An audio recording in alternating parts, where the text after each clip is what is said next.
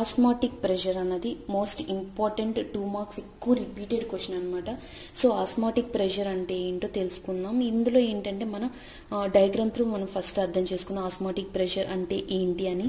ఈ ఆస్మాటిక్ ప్రెషర్లో ఒక టబ్ ఉంది అనుకుందాం, 2 సెక్షన్స్ ఉన్నాయి అనుకుందాం. ఒక సెక్షన్లో మనకి మిడిల్లో ఏంటంటే సెమీ పర్మియబుల్ మెంబ్రెయిన్ ఉంచామనుకుందాం.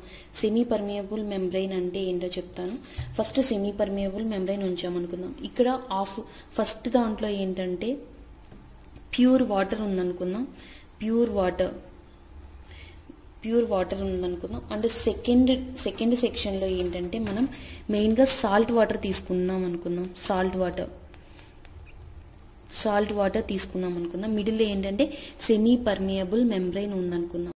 సో మనకి ఏంటంటే ప్యూర్ వాటర్ అన్నది ఎక్కువ అంటే హై కాన్సన్ట్రేషన్ అనమాట. దీనికి హై కాన్సన్ట్రేషన్ ఉంటుంది, ప్యూర్ వాటర్కి హై కాన్సన్ట్రేషన్ ఉంటుంది. దీనికేమో సాల్ట్ వాటర్కి ఏమో లో కాన్సన్ట్రేషన్ ఉంటుంది అనమాట. సో మనకి ఇదేంటంటే హై కాన్సన్ట్రేషన్, ఇది లో కాన్సన్ట్రేషన్ ఉంది.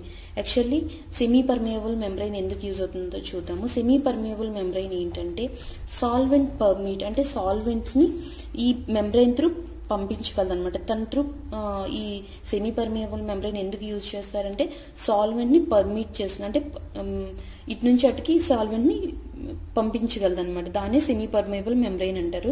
సో ఇది semi permeable membrane and high concentration. ఇప్పుడు మనకి ఏంటంటే ప్యూర్ వాటర్ ఏంటంటే హై కాన్సన్ట్రేషన్ ఉంటుంది, అండ్ సాల్ట్ వాటర్కి ఏమో లో కాన్సన్ట్రేషన్ ఉంటుంది. మనకి ఏమవుతుందంటే హై కాన్సన్ట్రేషన్ నుంచి లో కాన్సన్ట్రేషన్కి ఈజీగా ఫ్లో అన్నది ఉంటుంది అనమాట. అది న్యాచురల్ ప్రాసెస్. ఏంటంటే హై కాన్సన్ట్రేషన్ నుంచి లో కాన్సన్ట్రేషన్కి ఈజీగా ఫ్లో ఉంటుంది, అంటే ప్యూర్ వాటర్ కాస్త ఈ వాటర్లోకి ఫ్లో ఉంటుంది అనమాట. దాన్ని న్యాచురల్ ప్రాసెస్, అదే న్యాచురల్గా జరిగే ప్రాసెస్ అనమాట. ఇప్పుడు మనకి ఆస్మాటిక్ ప్రెషర్ అంటే ఏంటో డెఫినేషన్ చూద్దాము. ఇదేంటంటే జస్ట్ ఓన్లీ అండర్స్టాండ్ కోసమే. సెమీ పర్మియబుల్ మెంబ్రెయిన్ అంటే ఏంటి, హై కాన్సన్ట్రేషన్ నుంచి లో కాన్సన్ట్రేషన్కి న్యాచురల్ ప్రాసెస్ ఏంటన్నది చెప్పాను, అండ్ సెమీ పర్మియబుల్ మెంబ్రెయిన్ ఎందుకు యూజ్ చేస్తారన్నది చెప్పాను అనమాట. ఇప్పుడు మనం డైరెక్ట్ ఆస్మాటిక్ ప్రెషర్ అంటే ఏంటో చూద్దాము. సో మనకి ఆస్మాటిక్ ప్రెషర్ అంటే ఏంటంటే dilute solution is separated from the concentration solution by semi permeable membrane. దాని షార్ట్ కట్ లో ఎస్పిఎం కింద రాశాను. అంటే మనకి dilute solution, concentrated solution semi permeable membrane through మనం సపరేట్ చేస్తున్నాం అనమాట.